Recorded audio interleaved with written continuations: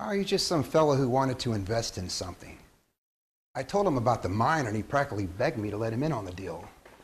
I told you about him at the time. I must have forgotten. But if you helped him, why is he upset? I don't really know. Probably some shyster lawyer got a hold of him and they were looking for a quick buck. It's all rather technical and complicated. I thought this kind of thing bores you. But doesn't a lawsuit worry you? Why have you never spoken to me about this? I didn't bring it up because it didn't worry me. It annoyed me, but it wasn't anything serious.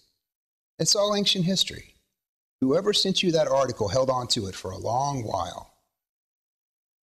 So it's over. Did we win?